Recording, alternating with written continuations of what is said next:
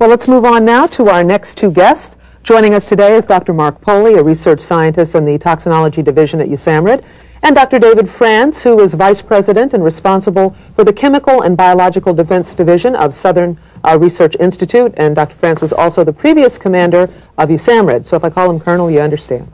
Thank you both for joining us again this year, and let's talk about toxin. Ted, define a toxin. Well, Doris, toxins are interesting. They're not living, replicating agents like the viruses and bacteria, and so people would ask, why are we talking about them in a biological warfare course?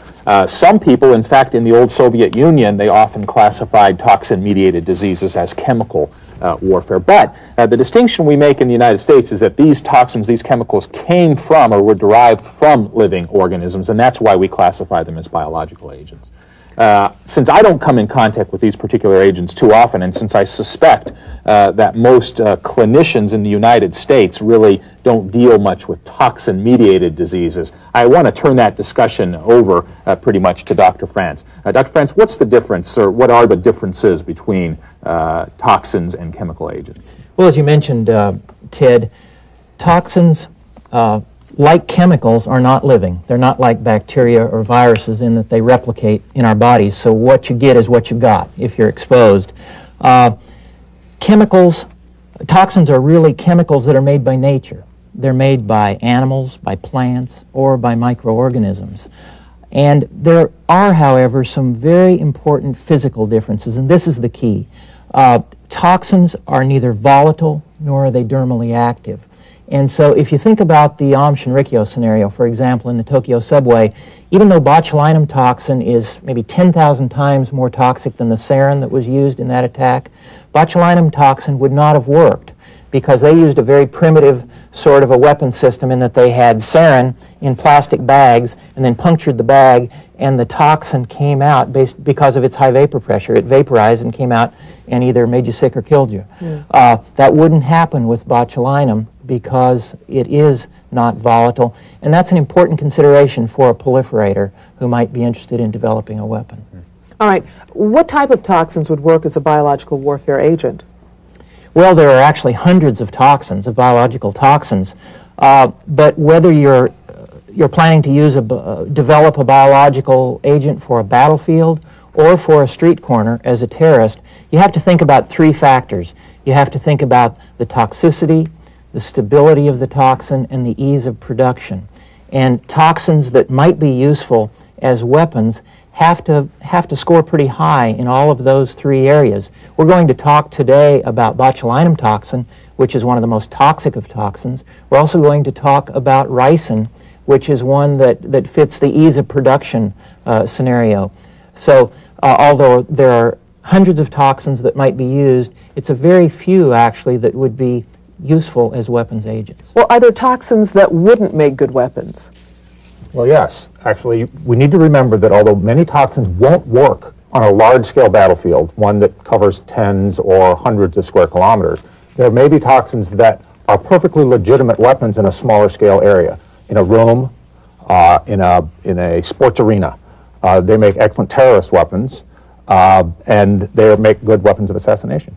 Yeah, I just want to review that, actually, and we talked about this a little bit on the first day of this course. We divided these weapons into strategic, terrorist, and tactical contexts, and I think we said that really toxins would never make good strategic weapons, or at least I can't envision them making good strategic weapons because they don't have the stability in the atmosphere in general, and they lack some of the other characteristics that would allow them to be disseminated over big areas.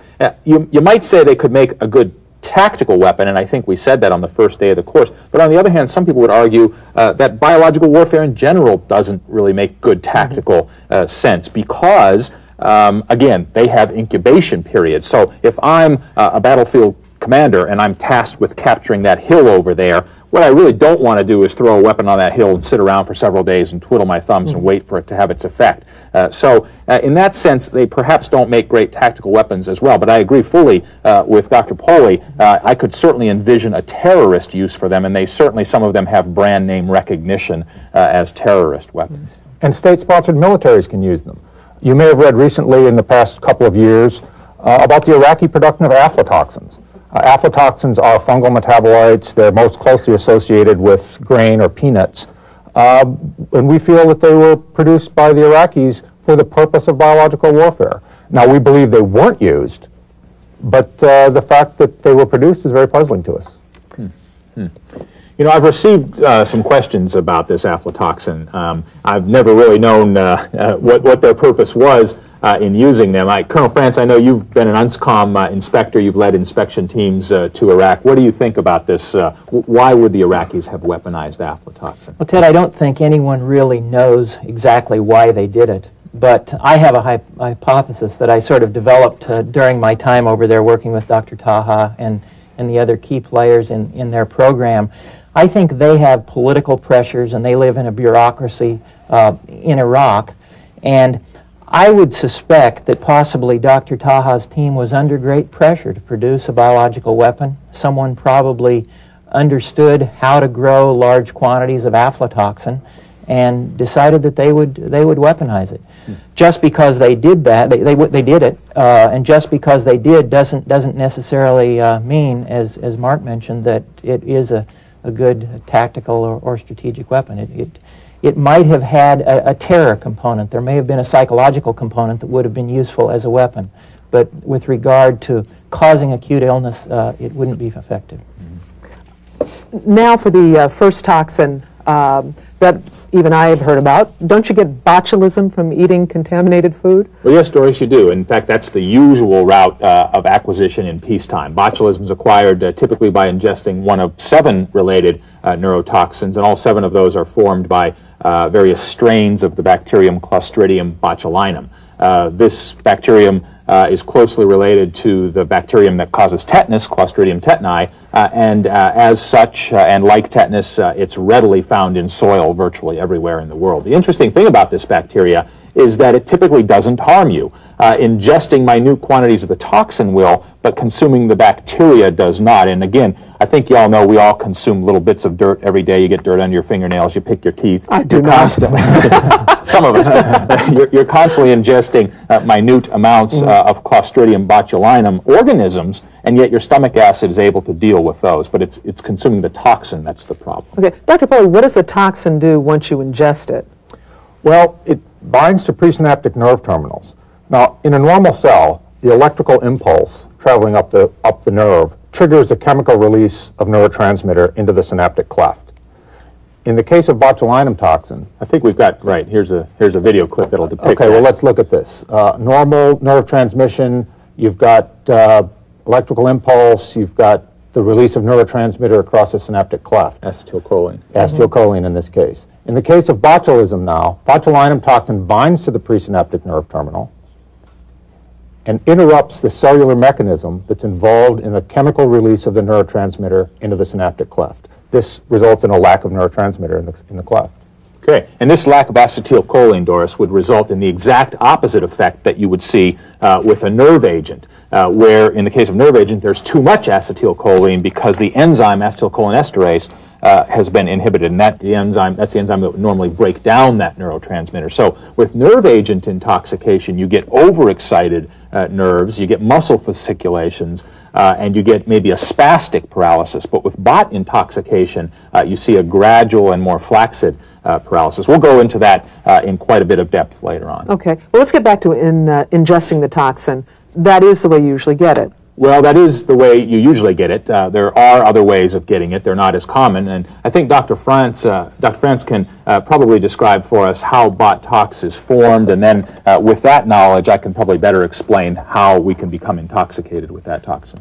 Well, as you mentioned, Ted, bot is produced by a commonly found soil pathogen.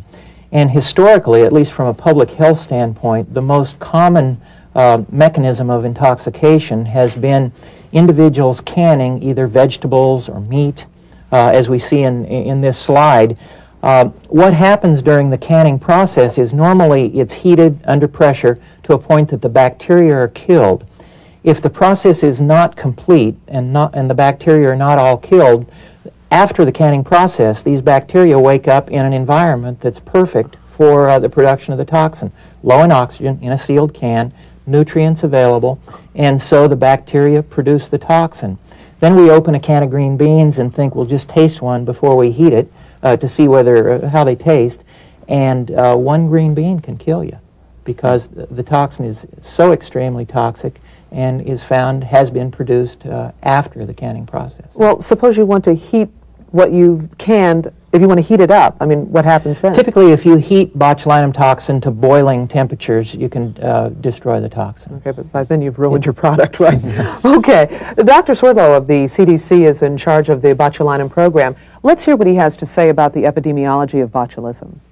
At the beginning of the century, cases of botulism increased largely due to the increased popularity of home preservation of foods, home canned foods.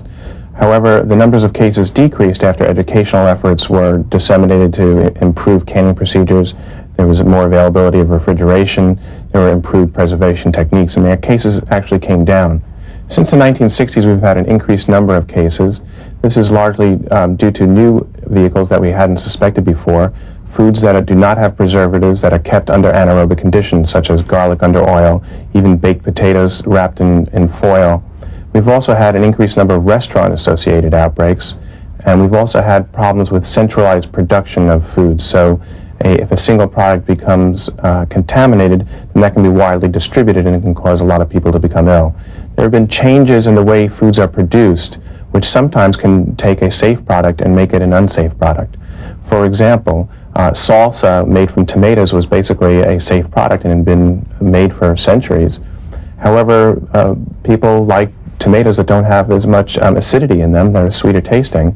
But what's happened is that when you start using those tomatoes to make salsa, you've changed the pH and the acidity of the salsa, and that has caused outbreaks because that salsa is not acid enough to prevent toxin production. So simple changes in food production can potentially cause food items that were safe to become dangerous. Another example is in the United Kingdom. They had a yogurt that was made with a hazelnut paste, and it was widely distributed. They changed the hazelnut paste from being made with sugar to being made with a sugar substitute. That simple change changed the water activity of that product and would now allow botulism spores to germinate and toxin to be produced. And that caused a widespread outbreak in the United Kingdom. So simple changes in food production can potentially make safe products unsafe now. You know, Doris, another way of getting exposed to botulism toxin is through a wound that hasn't been properly cleansed. And I think you can understand maybe how you could get that. You get a wound and it gets sealed off somehow, and anaerobic conditions ensue, and the bacterium is able to proliferate under those conditions. It's similar to what you would see in tetanus, but a very, very rare way of contracting botulism. A third method of contracting botulism is familiar to probably most pediatricians in the audience, and that's infant botulism. And here's an infant who is under a year of age, and basically I told you that eating Clostridium botulinum spores is by and large harmless because our stomach acid destroys those spores. Infants, however, often don't have the same degree of stomach acidity that adults have, and it is rare but not unheard of that infants can get botulism from eating the whole bacterial cells. Honey is a foodstuff that is typically has a high content of botulinum spores, and pediatricians used to tell parents who had constipated young infants, give your infant a spoon of honey and it'll relieve constipation. The problem is, in rare cases, right, it led to botulism. So pediatricians don't recommend that anymore. And the infant would basically ingest the Clostridium botulinum spore. It would proliferate in the gut and start cranking out toxin. And so the syndrome you would see would be identical to that seen in foodborne disease, but a little bit different mechanism of pathophysiology. Okay, can it be transmitted by aerosol? Well, not normally. It isn't contagious at all. None of the toxins, in fact, are. And really the only way for it to be transmitted by aerosol would be someone working with it in a laboratory who somehow got it in their face, or in an intentional release by a terrorist or belligerent. That's, in fact, in a biological warfare scenario, exactly what we would envision it being used. And speaking of distances, will it go a long distance? No, it won't travel a long distance. It's not very stable in the natural environment. And in fact, computer scenarios that I've played with suggest that even under optimal conditions, it won't travel more than a few hundred meters. Right. However, it doesn't mean it's not a good terrorist weapon. In an enclosed space, it would be a perfectly viable weapon, and of course you can also use it to target food or water supplies. Right, right. And that gets back to what we were saying earlier. Certainly wouldn't make a good strategic weapon, but on a smaller scale, perhaps a viable weapon. Okay, so it's not as effective over long distances as anthrax would be, but if you're in the aerosol cloud, does it cause the same disease as when you ingest it? Yes, Doris. Actually, the mechanism of cellular mechanism of action that Mark described earlier is the same mechanism that occurs after an aerosol challenge. There are some differences, however. We have found in animal models that botulinum toxin inhaled appears to be, depending on the serotype, appears to be 20 to 80 times less potent. And this is probably because of absorption mechanisms and binding in the lung and things like that. So there may be a delay in onset of the signs and symptoms, but they will be identical to those that are seen after either oral ingestion or injection of the toxin. Okay, now we know how it causes disease, but what happens to the patient, Ted? Well, Doris, first, of course, there's an incubation period. I don't know if incubation period is the right term in terms of toxins, but there's a latent period after an inhaled dose of botulism. And then the clinical disease starts after approximately 24 to 36 hours in most cases, sometimes as late as several days. Lower doses, of course, would take longer incubation periods, and higher doses would probably present more quickly. Bulbar palsies, bulbar paralysis, would be what you would see early on with eye symptoms such as blurry vision due to the mydriasis, the diplopia, the ptosis, and the photophobia that would go along with a case of botulism. Those are evident, I believe, in a slide we have here. As a pediatrician, I can tell you all teenagers look like this to a degree, but this is an unfortunate teenager who contracted botulism. And what you notice about this youngster is he's unable to move his facial muscles, so he's unable to smile, he's even unable to lift his eyelids. You also get dysarthria and dysphonia and dysphagia, so he can't swallow, he can't swallow his secretions. You get extreme dryness of the mouth and throat, and you're supposed to notice here that the tongue is quite dry. But what kills you is that this paralysis progresses distally to involve all skeletal muscles, particularly the skeletal muscles that control respiration, the intercostal muscles and the diaphragm. It presents clinically as a symmetrical, descending, progressive weakness, and again, abruptly culminates in respiratory failure. It can progress rather quickly. In fact, with some cases of foodborne botulism, you go from the first signs of botulism, first symptoms, as far as death in as little as 24 hours.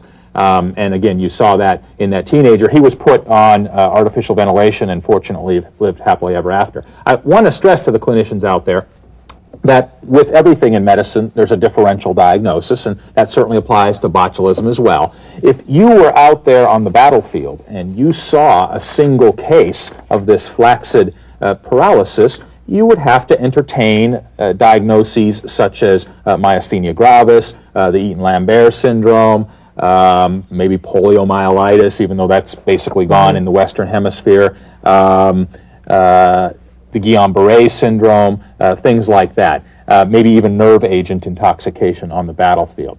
If you saw 20 cases, there's no way that 20 cases of myasthenia gravis are going to come into the same treatment facility clustered in space and time. So a very easy diagnosis, or at least it should be a very easy diagnosis to make on the battlefield. And again, the real differential in the battlefield is going to be botulism versus nerve agent intoxication. And we're going to talk at length later in the show about how to make that distinction. Okay, so that's what you'll see in the patient. Right. All right. Right. Hopefully not the death part. Right. You should see them when they present initially. Probably all they're going to have is a little bit of weakness. They're probably not going to have a fever. They're probably still going to be alert and oriented. Maybe they'll have some postural hypotension initially. And again, they're going to complain initially of weakness and maybe the bulbar symptomatology associated with that weakness, the blurry vision. You might notice dilated pupils if you do a thorough exam. On neurologic exam, they may have some degree of muscle weakness. And here's our teenager demonstrating the mydriasis. If you pursue your physical exam as you should, you'll notice an absent gag reflex. Deep tendon reflexes may be present, may be absent. Okay. Well, let's listen to Dr. David Swirlo outline the differential diagnosis between botulism and other diseases. If you have a patient with a suspect case of botulism, a patient with cranial nerve dysfunction, descending symmetrical motor paralysis, with sensory nervous system preserved, then the first thing you need to do is rule out a couple of other common syndromes. Some of those other syndromes include myasthenia gravis, Guillain-Barré syndrome, stroke syndrome, and toxin ingestions. That can be done with a scan of the head in MR or a CAT scan to rule out stroke syndrome, lumbar puncture to rule out Guillain-Barré, although early on in Guillain-Barré you may not have an elevated protein which is characteristic of Guillain-Barré, so you need to be suspicious that a patient could still have Guillain-Barré even with a normal protein. A tensilon test can rule out myasthenia gravis. The other thing you can do if you have a suspect case of botulism is perform an EMG. And this needs to be a specialized EMG with rapid repetitive stimulation. It needs to be done by someone who knows that they're looking for botulism and does this special rapid repetitive stimulation to look for an augmented response that can be typical of botulism. If you have a suspect case of botulism, you should call the state health department, who can then contact CDC 24 hours a day.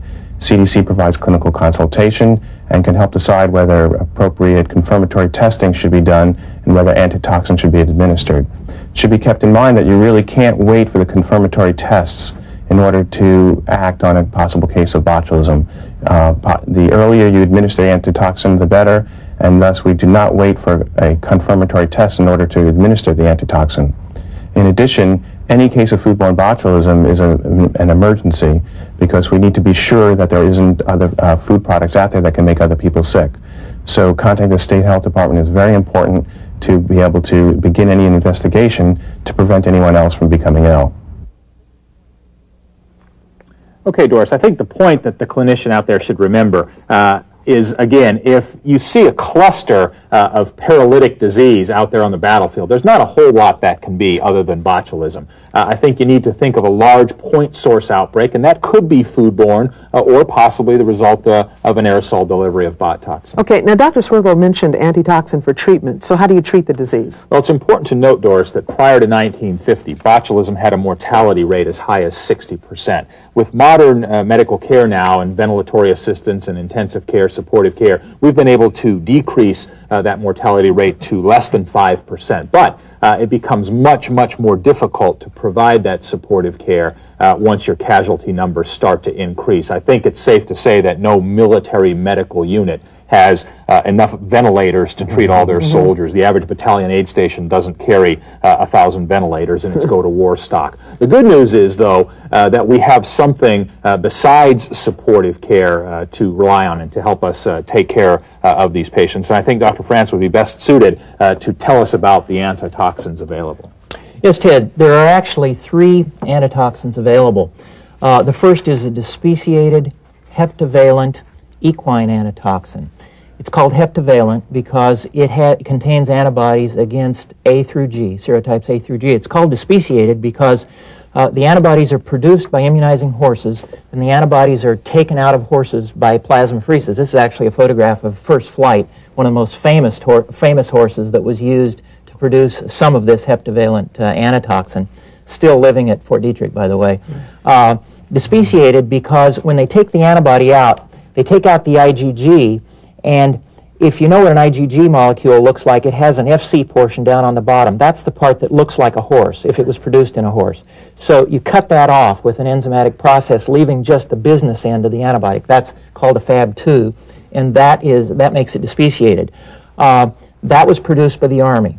There's also a human pentavalent, shown here, which was produced by the Army as well. It has it's called a bot immune globulin. This was done by immunizing humans, then taking their antibodies out, and they can be used for treatment. In that case, you don't need to despeciate them, of course, so it's the whole IgG. Dr. Steve Arnon, a pediatrician in California, also produced some of this material and did a recent clinical study in which he demonstrated efficacy in infants with infant bot. The third product is one that's available through the CDC, produced by Connaught Laboratories a number of years ago, and it contains antibodies against A, B, and E, so it's called a trivalent. Antibodies are produced in equine, in horses, but in that case they did not remove the FC portion, so it's not a despeciated product. I should point out that all of these products are available in rather short supply.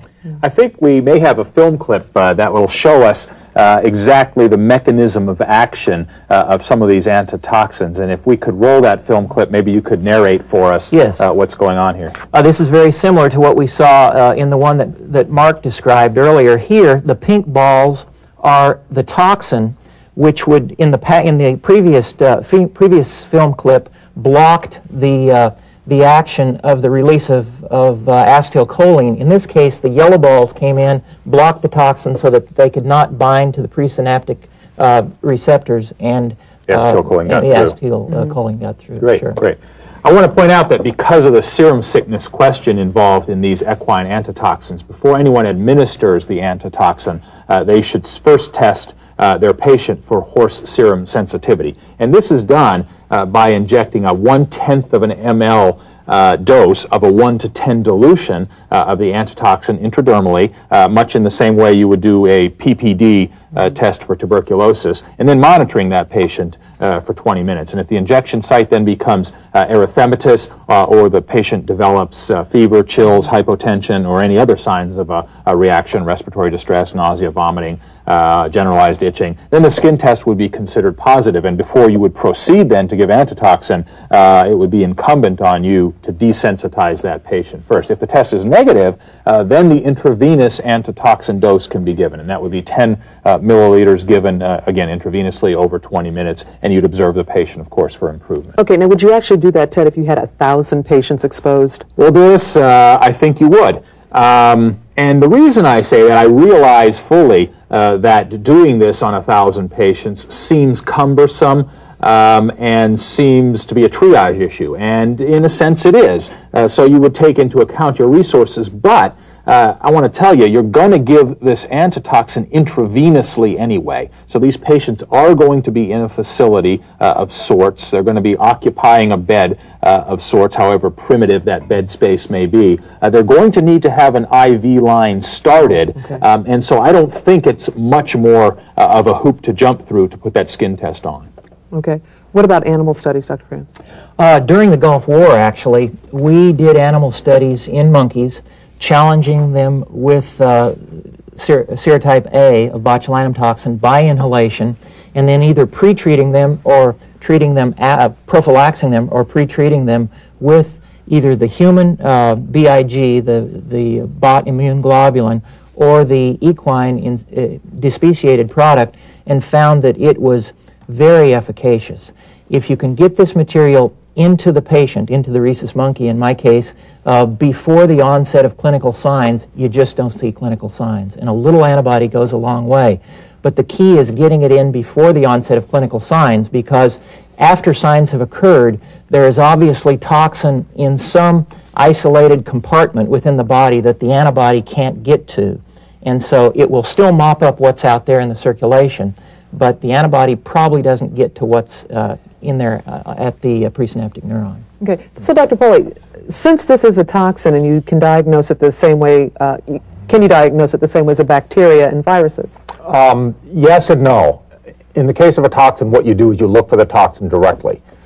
In this case, botulinum toxin is such an exquisitely toxic compound that it's very difficult to find it in the bloodstream or anywhere else because it's there in such tiny amounts. However, you may be able to find, may be able to detect it in nasal exudates if you catch that within a few hours after exposure. And by the same token, even afterwards, even convalescent, because there's such a tiny amount of toxin there, people typically don't have an immune response, so you can't even check for antibodies like you could for a virus or a bacteria. You know, even if you can't do specialized tests, though, if you suspect this and or if you suspect any of these biowarfare diseases we're talking about in this context today, I would urge the clinician out there to obtain whatever samples they think are appropriate and stockpile those away for later use, whatever that use may be. All right, let's review the key points about botulism. The incubation period is 1 to 5 days. The symptoms terminate in a paralysis that causes respiratory failure, and only very specialized laboratory tests exist to kind of help you out, so you need to think about it clinically. Absolutely. Dr. France, what about prevention measures?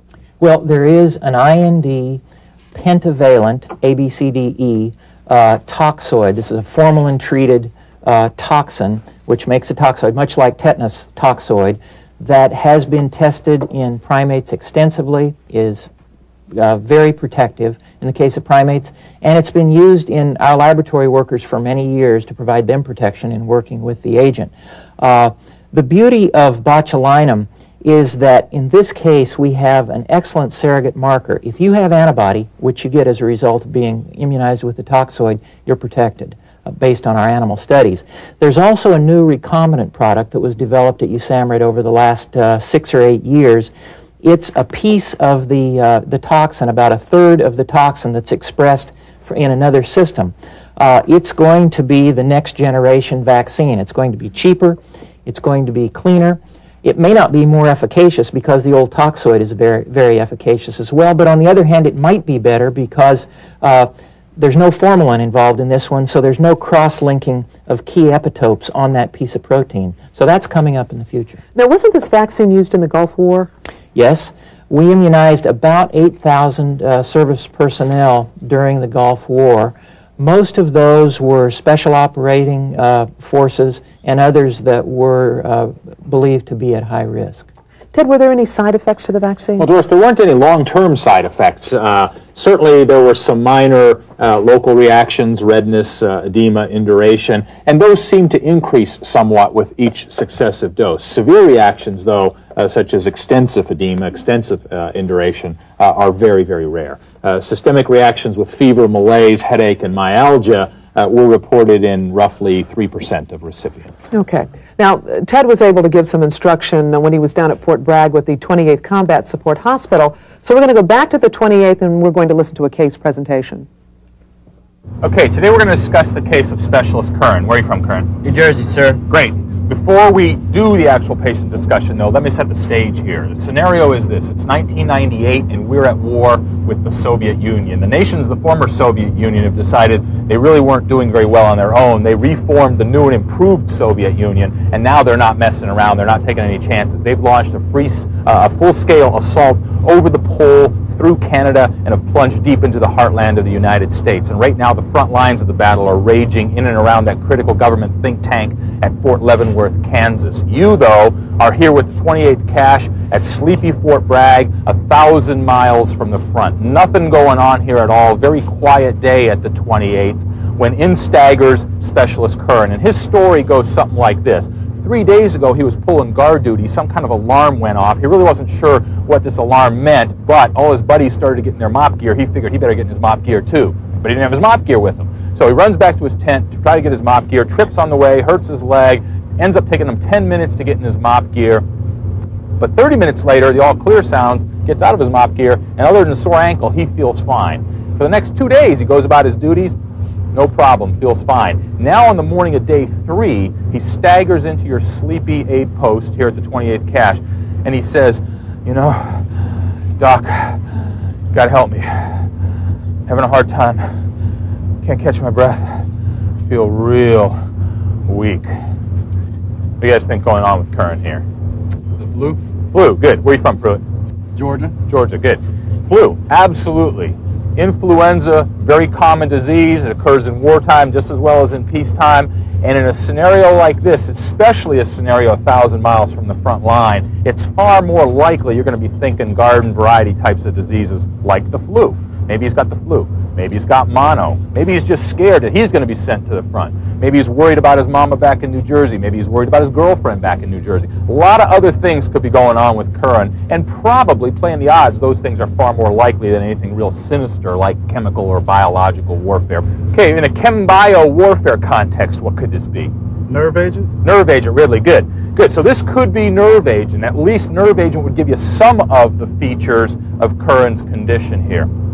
Now, when you start to approach this on the battlefield, I tend to find that students get real confused. You know, there's a dozen different chemical agents, dozen different biological agents going through their mind, and it gets real difficult trying to sort those out. So what I like to ask students to do is envision this 2x2 table. We're looking at, is this a pulmonary syndrome versus a neuromuscular syndrome? And then we're looking at, does this present in delayed fashion or does this present in immediate fashion? So the first question is this a pulmonary syndrome or is it a neuromuscular syndrome? And how would you differentiate those two? Well, you can take a stethoscope here and you could listen to his chest. So if I take a stethoscope here I'm going to listen to this guy's chest. And if this were primarily a pulmonary syndrome, I might hear ralls, bronchi, a lot of congestion in his chest. But I don't hear that here. So this doesn't seem to be primarily a pulmonary syndrome. This seems to be a case of Kern's not able to breathe, or he's having trouble breathing, but it's not because there's anything wrong with his lungs. It's because the muscles that operate the lungs don't work properly. And in fact, if I examine other muscles, if I were to lift up his arm, for example, then I would find the same thing. So I'm going to pick his arm up, and you notice it just drops right back down to the gurney. So he seems to have a neuromuscular syndrome rather than a pulmonary syndrome. And you guys are exactly correct when you say that nerve agent intoxication can produce a neuromuscular syndrome. Okay, now how would you differentiate nerve agent intoxication from something else this might be? And again, nerve agent intoxication is a chemical effect. What about biological weapons? Any biological weapon that could cause this? Anybody? Botulism? Botulism, Jackson, good. So this could be botulism, or it could be nerve agent intoxication. And to the Army truck driver, those two might be confusing, but to a bunch of highly trained medics, there are some very simple ways of differentiating nerve agent intoxication from botulism. And how would you tell the difference between those two entities? Secretions. Secretions, good. So what would you expect the nerve agent casualty to look like secretion-wise? Wet.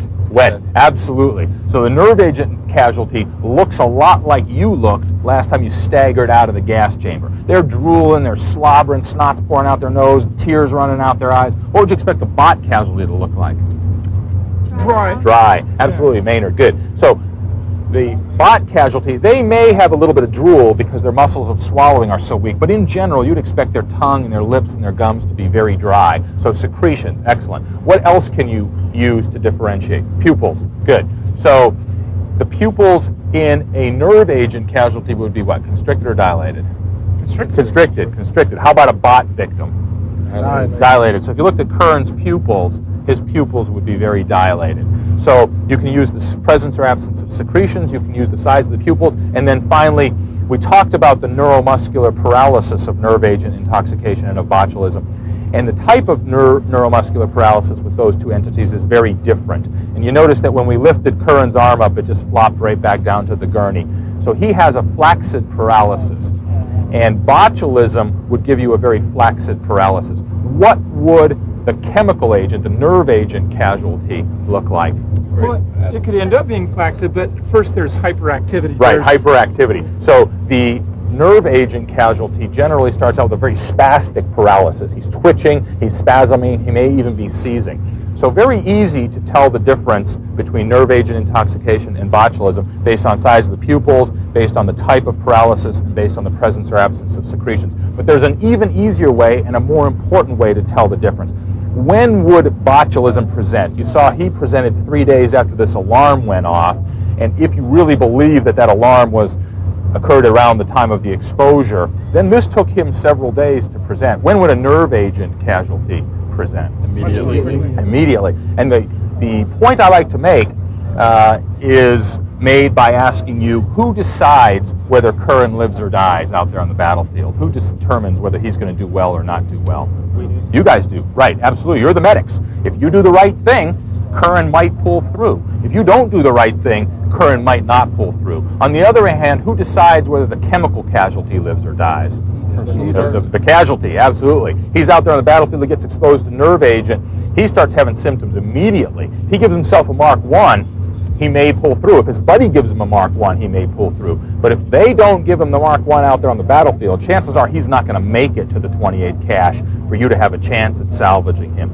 So this guy, did he present immediately or in delayed fashion? He presented in delayed fashion. So it's much more likely what? Chemical or biological? Biological, right. So you've got a delayed casualty with a neuromuscular syndrome. Not much else that can be other than botulism. So you see how with a couple of minutes of training, you guys can readily differentiate pulmonary versus neuromuscular syndrome, immediate versus delayed presentation. This is a delayed presentation of a neuromuscular syndrome, must be botulism. Not much else it can be out there on the battlefield. So great job. Again, in 2 minutes worth of training, you guys have shown that you can readily manage these types of patients on the battlefield. The tough part's going to be sorting this guy out from everybody with the flu and mono and malingering and all that kind of stuff.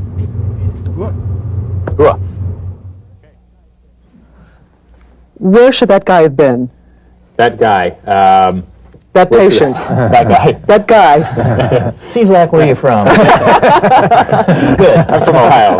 Good. I thought, Ted, there was one point about that scenario that was a little bit unrealistic, in that Kern, the patient, based on my experience with monkeys, would have probably been on a ventilator had he had that degree of peripheral paralysis. I think you're right, sir. I think you're right. That's where he should have been. That's where he should have been, right. On the ventilator. I just want to translate hua for the Air Force people out there. That would translate as aim high.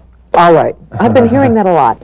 All right. Why don't we go on now to the next toxin agent, staphylococcal enterotoxin. I practiced that too, B, or SEB. Now, you may recognize the name staph toxin as a common cause of food poisoning. That's right. As a naturally occurring disease, SEB disease, or staph enterotoxin B disease, is a very common cause of food poisoning outbreaks. It's a relatively quick-acting toxin. It causes vomiting, maybe some diarrhea, usually no fever. Again, that's the thing the intoxications have in common, is generally they don't produce fever, whereas infections do.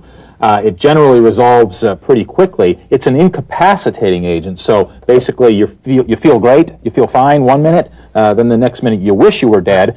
You may wish you were dead for 24 hours or so, and then you feel fine again. Okay, so this is what a terrorist would want to cause with this particular agent, then? Well, Dr. France, I don't know, what would a terrorist want to do with SEB? Well, Doris, if you've ever experienced the abdominal cramps that follow ingestion of these toxins, you probably know it can clearly be incapacitating.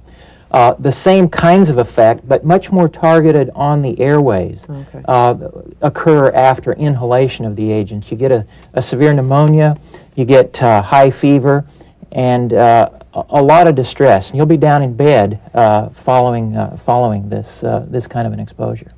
You know, Colonel France, I want to ask you a question that I asked in an analogous fashion yesterday. We talked about Venezuelan equine encephalitis yesterday, and I asked why VEE, why not EEE, why not WEE? Same thing with this. We hear a lot about SEB as a weapon. Why not staph enterotoxin A? Why not staph enterotoxin C, for example? Why do we focus on staph enterotoxin B as a weapon? I think it may be analogous to the situation that occurred in Iraq. Talking to Bill Patrick and some of the old-timers from our U.S. offensive biological warfare program that began in the late 40s, actually, almost 50 years ago, they looked at all the enterotoxins initially, and they found that they were able to grow this SEB to higher concentrations more effectively and more easily than any of the others, so they selected it. All right, would this be a lethal agent then? Certainly it can be a lethal agent. It was originally selected as an incapacitant during our old program. Then when they did some animal studies and other studies with this agent, they found that it was probably a little more likely to be a lethal agent than they had originally anticipated. I think what you would see with an exposure is a lot of sick people, but you'd also see some deaths in untreated populations. Okay, Mark, how does it work? Well, these agents are called superantigens, and as such, they bind to the major histocompatibility complex on immune cells. This results in T-cell proliferation and the massive release of cytokines and lymphokines, which accounts for the symptomatology. You know, clinically, this mechanism of action would result in the sudden onset of fever, headaches, chills, muscle aches, a non-productive cough. Some of the more severe cases would then progress to respiratory difficulty, retrosternal chest pain. The fever that one sees with SEB inhalational disease, which you don't see with ingested SEB, can last as long as 5 days and can range as high as 103 to 106 degrees. If people inadvertently swallow the toxin, and I think you can see how that would happen if you're overwhelmed by an aerosol dose, obviously some of it's going to get on your lips and tongues and gum. You may ingest some of that, and if you do, then you will see the gastrointestinal symptomatology as well, the nausea, the vomiting, and the diarrhea. There's a good chance that the patient who is attacked with SEB may not be able to return to duty for as long as 2 to 4 weeks. All right, is there any way to diagnose SEB? Well, as it sounds, it's a rather non-specific disease in appearance, so it is very tough to diagnose definitively. In more severe cases, one can see pulmonary edema. That may tip you off, but again, even that's pretty non-specific. The chest x-ray in these cases is generally normal, even in some of the patients with a significant amount of respiratory symptomatology. Atelectasis and pulmonary edema and ARDS, though, can be seen on some chest x-rays. What about laboratory findings, Mark? Any laboratory findings that would help us? For SEB, we're able to detect it immunologically in the urine, believe it or not, and also with a little bit more trouble in the serum. So a physician or an aid station personnel who suspects SEB, I would ask them to take nasal swabs, once again, and also both acute and convalescent serum and urine samples. Okay, Dr. France, is there any treatment or prevention for this toxin? Unfortunately, Doris, there's no specific treatment for the toxin. It would be a case of treating symptomatically, treating the symptoms. Most patients would actually do quite well. If there is underlying disease, however, it could be a very invasive intoxication, and this could go on for 2 to 3 weeks. With regard to prophylaxis, there is no licensed or IND vaccine for use in humans at this time. However, we have some very promising, again, recombinant candidates in the tech base, not only for SEB, but for the other staphylococcal enterotoxins. They have not been tested in humans, but they are very effective in animal models, in inhalation animal models in non-human primates. All right. Well, let's move along to the next toxin, which is ricin, and I know that this toxin comes from castor beans. That's right, Doris. Ricin is derived from a common plant, the castor bean. I was supposed to show some castor bean seeds here. Your ex-husband stopped me in the hallway, and I gave them to him. You can buy those commercially, and you can use them to grow the plant that you see here, the Ricinus communis plant. This plant is grown worldwide because of the castor bean that it produces. And those castor beans are used in the production of castor oil, and here you can see very beautiful beans, often used to make necklaces as well. This is a castor bean production plant in Thailand, and again, this stuff is used all over the world for a variety of indications. You know, my mother used to use this stuff on me. The delivery system was a spoon, and I was sure she was trying to kill me. Right. It was a biological weapon. Right. It's still out there and still being produced. However, it used to be more of an intestinal lubricant. Now we use it more as an industrial lubricant. That's what my mother said. Exactly. Yeah. It's grown worldwide in tropical climates. Over 1 million tons of beans are pressed annually for the oil. The protein cake, as such, is 3 to 5% ricin by weight. Okay, so you know that it's out there. You know, ricin was used, and I think we mentioned this earlier in the show, it was used as an assassination weapon. Mm-hmm. The Georgy Markov story, the Bulgarian gentleman who was assassinated in 1978 at a London bus stop, he was injected with that ricin-containing pellet. So we know it can make people sick. We know it can, in fact, kill people, and we know it's something that obviously terrorists have been able to get their hands on it. I think Dr. France probably can share with us some more anecdotes of how terrorists might have employed this. There have been a couple of interesting cases, actually in the 90s. There were 2 tax protesters in the Midwest that were attempting to intoxicate some public servants in some way. They were arrested in 1995 and charged under the Anti-Terrorism Act. In fact, it was the first case of use of the Anti-Terrorism Act for possession of biological weapons. There was another case of a worker from the Trans-Alaska Pipeline that first brought some beans back with him, moved to Arkansas, was arrested again under the Anti-Terrorism Act, and subsequently hung himself in his jail cell. This happened just a couple of years ago. I think this demonstrates the popularity of ricin. And as I mentioned earlier, it's toxicity, ease of production, and stability that a proliferator or a terrorist might look at. And in this case, ricin scores very highly in ease of production and availability. And I think also the popularization by the press has probably advertised this to some degree, the Georgy Markov case, for example. Mm-hmm. Now, I remember we mentioned that ricin wouldn't be good on the battlefield. Well, that's really correct. Even though ricin is stable and quite toxic by aerosol, because it's not quite as toxic as some things such as bot toxin, it really would require ton quantities on the battlefield. However, as I mentioned before, there's million tons of castor beans are pressed every year, ton quantities really can be available, and for that reason, we still worry about it. You know, American physicians were never able to study Georgy Markov to learn from his case. Have there been any cases that we can maybe learn the signs and symptoms of ricin intoxication from? Well, Ted, there's a famous review paper that was published in 1985 that reviewed all the cases of ingestion of ricin, either beans or toxin, that had occurred in the U.S. to that point. It was more than 700 cases. I was surprised when I first read that to see that only 14 of those patients had actually died. And in the following ingestion, at least, either in the serious or fatal cases, we see very similar signs, and those are rapid, by rapid I mean within a few hours, onset of severe GI signs, nausea, vomiting, abdominal pain, and then bloody diarrhea and cramps, and for those who died, eventually a shock-like syndrome. I'm not aware of any cases of inhalation of the toxin in humans and the resultant disease.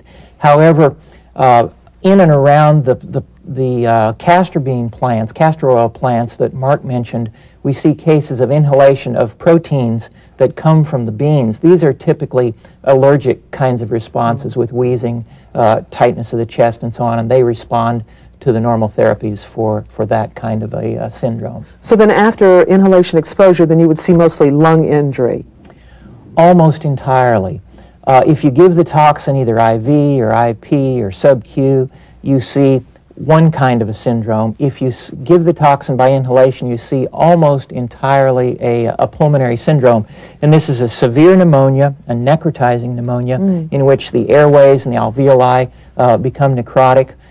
This is a gross slide from an animal model that was challenged in this way. You can see the hemorrhage in this slide. And you also see eventually alveolar flooding. This is likely the cause of death in inhalation intoxication.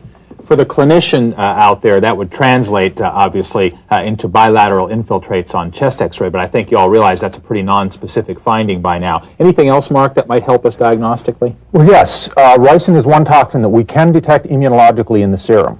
And also, because ricin is such a highly immunogenic toxin, in the convalescent serum, several days or a week or two out, we can often detect antibodies against ricin, which can help and make that diagnosis.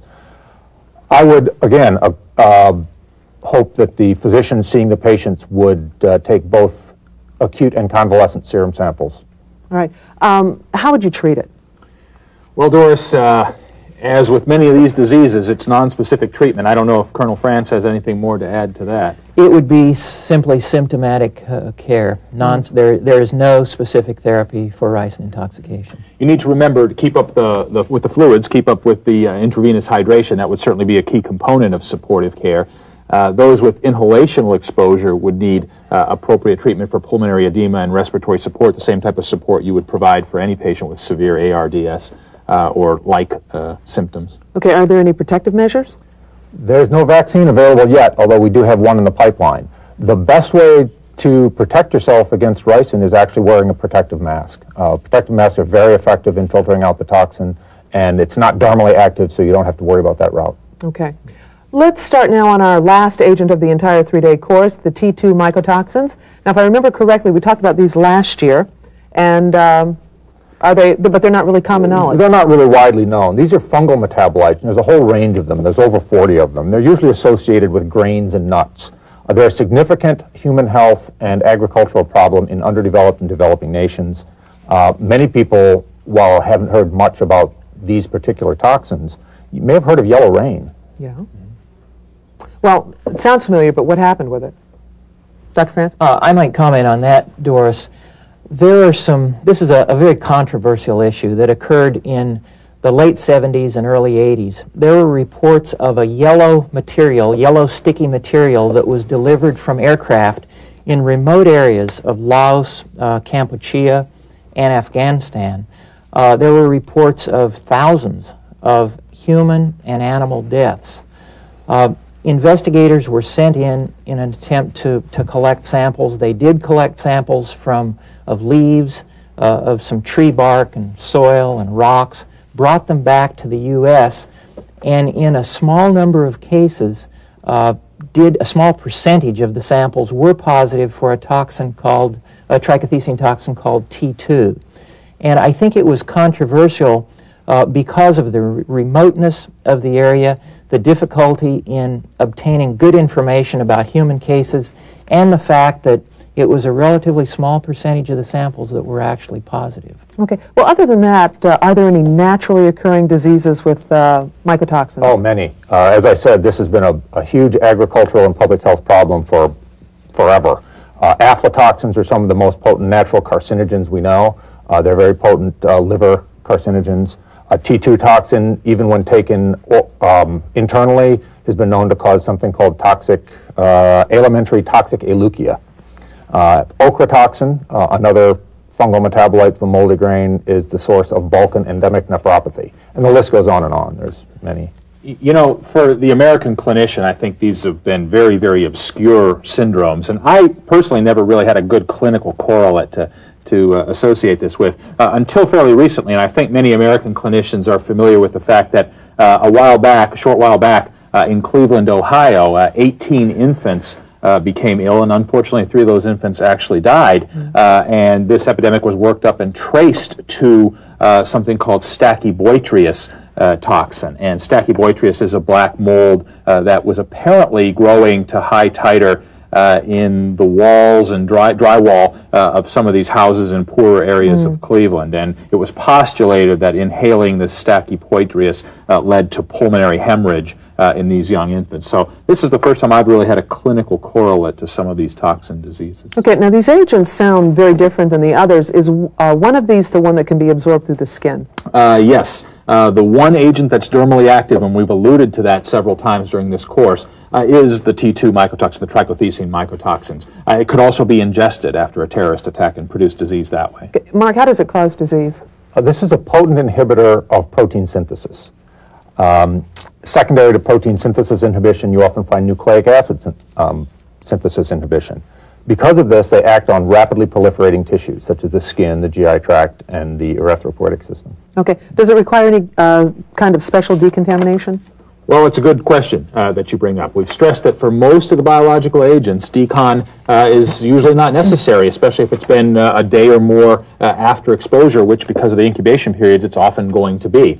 Even if you know, though, that someone's just been exposed, really all you need to do in most cases for most biological agents that we're discussing in this course is the prudent use of bleach or soap and water. And that works fine for almost everything out there. This agent, again, is the one that's a little bit of an exception. It works more immediately than many of the other diseases. If someone's having skin symptoms, this is one agent where you may need to do decon fairly quickly, and you would probably want to add sodium hydroxide to the bleach that you're using to decon. Okay, what about the symptoms after exposure to the toxin?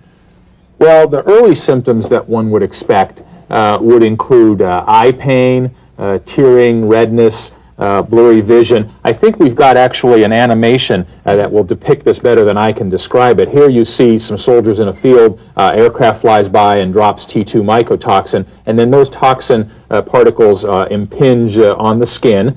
They impinge on the conjunctiva as well. They can lead to reddening of the eyes, reddening of the conjunctiva. As the eye becomes more affected, the vision can get blurry, and that can, of course, be a big problem on the battlefield. Not only, again, does this impinge on the eye, but it impinges on all the skin surfaces, and it can produce a significant amount of erythema of the skin fairly rapidly. Blistering then ensues, and in severe cases, the skin can actually become necrotic and turn black and start to slough off, and I think all that's pretty well depicted here. You can also see irritation and bleeding of mucous membranes, and these can occur actually much quicker than with most than the symptoms would occur with most biological agents, sometimes in a matter of minutes. Okay. What happens after ingestion of the toxin? Well, after ingestion, there's a broad range of symptoms that occur that include, as you might expect, initially anorexia, nausea, vomiting, diarrhea, then a bloody, watery diarrhea, and eventually multiple organ failure. And I think Mark mentioned the fact that it is a protein synthesis inhibitor, so it's not surprising that you would see multiple organ failure, no matter what the route of challenge. Okay. Is there any way to determine if exposure has occurred? Well, yes. There are immunological tests for a few of the mycotoxins. However, because there's a lack of cross-reactivity from toxin to toxin and test to test, unless you know exactly what you're dealing with, that's often not a good route. The best route is LC-MS, or liquid chromatography coupled to mass spectrometry. This is a very sensitive method. We can detect it in the serum, and in animal studies, we've been able to detect metabolites out as late as 28 days. You know, like so many of these other toxins that we're discussing, with the exception of botulism, of course, there's really no specific treatment other than the supportive therapy that we've been advocating. And unfortunately, in the case of these mycotoxins, there's no currently available vaccine. Well, you obviously don't have time to put on any mop gear or anything to protect yourself. I mean, is there some kind of cream or something you can put on? Actually, Dr. Bob Wanamaker at USAMRIID did the studies 6 or 8 years ago that demonstrated that the chemical protective creams do work in the case of the mycotoxins, and they protect the skin just like they do from the chemical agents. Topical skin protectant, TSP. Yes. Right. Okay. All right, well, many toxins could be used theoretically. You heard Dr. Poli tell us that there were dozens and dozens of toxins. We've only had time, obviously, to cover a very few in this course, but now we're going to test you with a short scenario. You are the chief nurse assigned to the 167th Airlift Wing of the West Virginia Air National Guard. The 167th has been called to active duty in support of the ongoing mission in a Caribbean country. For the past 2 weeks, the unit has been ferrying supplies to a remote staging base, and from there, onward to the capital city. Recently, the situation there has destabilized. In multiple briefings, Joint Staff Intelligence has outlined evidence that enemy Special Operations Forces have engaged in a campaign to discredit U.S. peacekeeping forces there. Intelligence feels that the enemy is trying to make U.S. efforts appear incompetent, while portraying themselves as supporters of these Caribbean people. Apparently, some in the enemy government feel this will sway world opinion towards condemnation of the U.S. boycott of their country. Following a successful 2-week stint in the Caribbean, the 167th prepares to return to Martinsburg, West Virginia. On the final day of their deployment, they are treated to a big luncheon in their honor. The luncheon features large quantities of fresh, traditional Caribbean seafood delicacies like conch, whelk, grouper, and amberjack. Beans, rice, and potato salad are also served. You and the medical crew director stay behind to begin preparing the aircraft for your return flight. 2 hours after the luncheon ends, you're securing equipment inside the aircraft when a number of personnel from your unit start to feel sick to their stomachs. What's wrong? Oh, I'm sick in my stomach. I'm cramping really bad. Buddy, you feeling And I have tingling around my mouth. You're not having any chest pain, are you? No. Okay, short of breath? A little bit. Okay, But my it's feet, mainly your stomach? it's mainly my stomach and my toes and my fingers. Everything's getting numb. Mine too. My and I feel like a red. You feeling sick too? My fingers. Now, what's wrong? The stomach is kind of painful and just kind of having problems catching my breath. Captain Munoz? Yes. Sergeant Curry here. He's having trouble catching his breath. Oh, Sergeant Curry, having a lot of problems here? What's the matter? Well, stomach hurts a little. Do you need, I feel I like haven't vomited. you have vomited or you did? No, I haven't. Okay. Got a little cramping, but not much. But Having also difficulty breathing. catching my breath. You think you'll be able to, if I walk you back to the litter, that you'll be able to walk back and maybe we can put you down. Oh, Okay, yeah. I want you to undo the strap here. Okay. You gonna be okay? Okay. We'll put that oxygen mask on your face. You Okay. just breathe normal. It hurts. Okay, use the bag if you start feeling sick. Sergeant Sorensen, you want to keep an eye on it and keep the oxygen. Ma'am, my Yes, stomach. What's the matter? stomach's Here, maybe bad. you're feeling sick on your stomach. Feel like I have to vomit. I'm okay. like. Look, did you just eat or did you eat at that banquet earlier today or? I was there. Okay, Sergeant Sorensen, did you eat at the banquet by chance? Yes, ma'am, I did. Are y'all still having stomach cramps? Still feeling sick to your Excuse stomach? me, excuse me, Captain Fletcher. How's it going back here? Do you have anyone that's not sick? I have some individuals that are having the same symptoms, but I do have a couple individuals here that aren't experiencing any symptoms at all. They actually feel quite well. You guys could help. Yeah, I had everything to eat, like everyone else, except for I'm allergic to shrimp and oysters. I didn't have those. Did all you guys eat at the banquet earlier today? Yes. Yeah. I ate Yeah. the shellfish. You had shellfish? I ate everything. You ate everything? Yeah, a little bit of everything. I ate kind of everything but that slimy stuff. I'm not crazy about anything that, has a sheen to it, so I didn't eat that. And I had everything, a little bit of everything too, and I don't feel good. You didn't eat any uncooked meats or No. fruits or vegetables? I think everything was cooked, yeah. Everything was cooked? Yeah. Yeah, I think so too.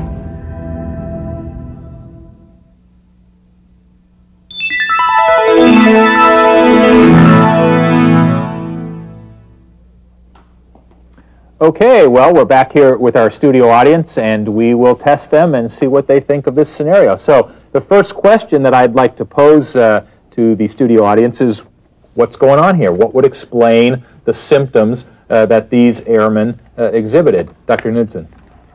Well, we're thinking of brevetoxin or maybe saxitoxin as sodium channel blockers because of the symptomology and the fact that they've been eating these exotic shellfish. Since the saxitoxin is produced by, or the brevetoxin, produced by a dinoflagellate, and the shellfish are filter feeders, it could concentrate in the shellfish, and that would explain the symptoms. You see these guys picked up on the fact that this was likely a toxin because it followed the toxin part of the video telecom. Well, at least we know they weren't asleep. Well, why could it be anything infectious? And I know we're talking toxins, and those are certainly good thoughts, but are there any infectious diseases that explain this? Dr. Lee. The time course being such rapid onset points to a toxin rather than an infectious, which requires an incubation period. Okay, good. So very few infections would have. But what about the symptomatology would lead you to believe a toxin, and not a bacterial food poisoning, for instance? The numbing, the vomiting. We're also thinking that maybe terodotoxin if there'd been puffer fish, but... Okay, good. Okay, so there certainly were implicated foods that would produce bacterial types of food poisoning. For example, there was potato salad at the banquet. That's a common cause of staph enterotoxin B mediated food poisoning. I believe there was rice, did they say? There was rice, serious food poisoning. But there was also grouper, a large carnivore, and ciguatoxin would fall into that category, which is also a marine dinoflagellate-produced toxin. I was sort of curious as why you stayed away from the ciguatoxin as a differential diagnosis. We didn't. Okay. The first row has ciguatoxin in their differential. Okay, good. Okay. So people are thinking toxin, and I assume the reason you're thinking toxin, other than the fact we just finished talking about toxins, is the incubation period here, 2 hours, I believe, the first people had symptoms, is shorter than one would expect with an infectious, if this were viral gastroenteritis or a bacterial gastroenteritis or something like that. I heard somebody mention the numbness and tingling of the lips. That doesn't ring a bell as far as I'm concerned for any bacterial or viral disease, and I think you're absolutely right. That would point me in the direction of a toxin. Now, the next question is this endemic or is this sinister? Is this naturally occurring disease just happened to occur in Ladobo here, or did somebody do something intentional? And how are you going to decide that? Sir, it doesn't seem like it would necessarily be intentional, especially since everybody appeared to have these symptoms shortly after eating this banquet.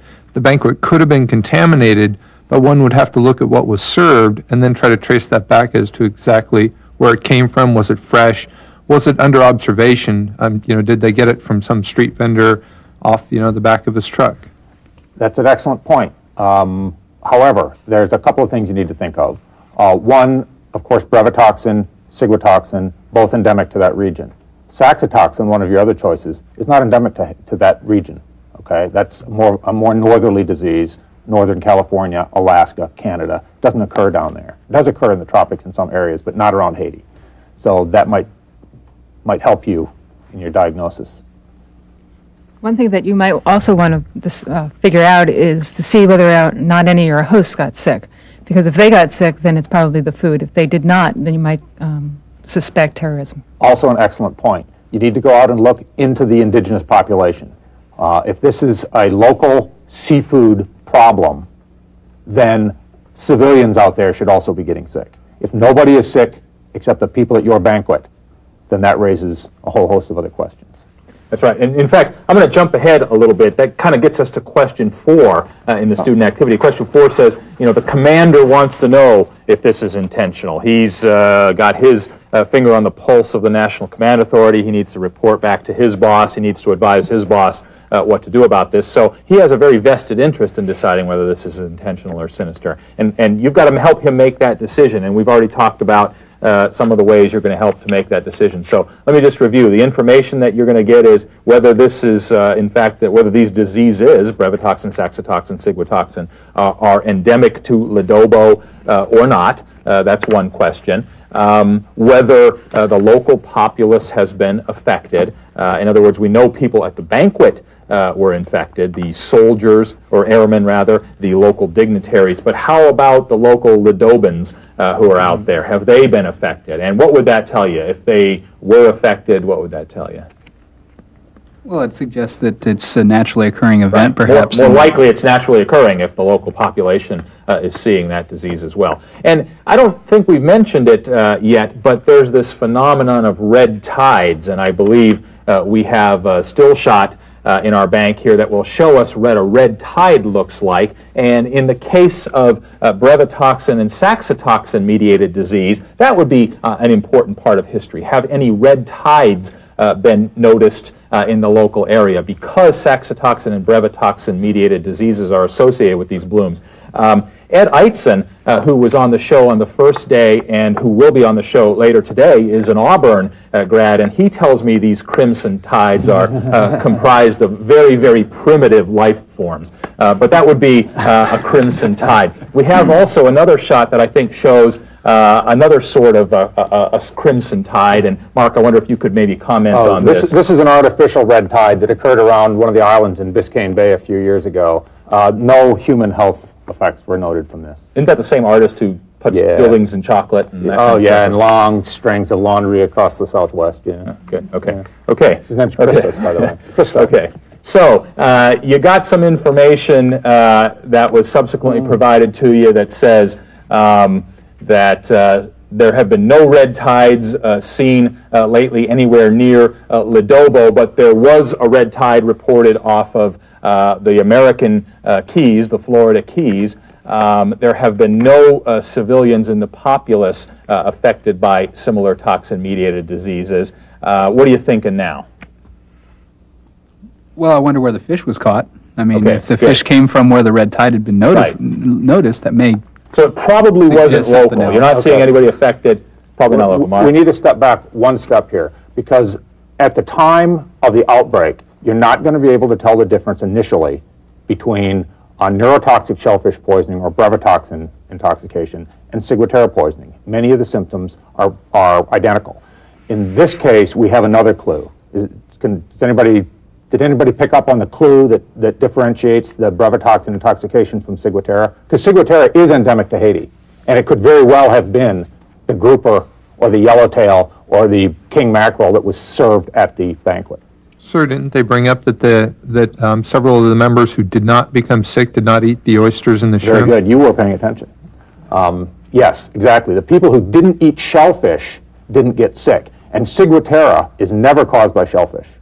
It's only caused by large reef-dwelling carnivores. So the fact that you can pin it on the shellfish now makes brevetoxin the primary culprit. I think they give a history also of these two airmen who had CQ duty. They were back manning the telephones at the shop. They were brought their platters later, and they were out of conch and whelk. So those two airmen didn't get any of the conch and whelk, and they did not get sick. So that would implicate conch and whelk.